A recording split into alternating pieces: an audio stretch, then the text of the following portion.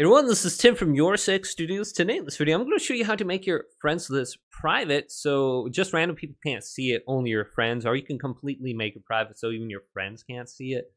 So to do this, you want to go up to where it says Steam in the upper left, scroll on down to Settings.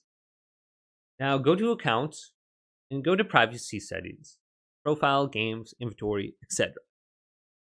Now under here, you can see my basic details, all right?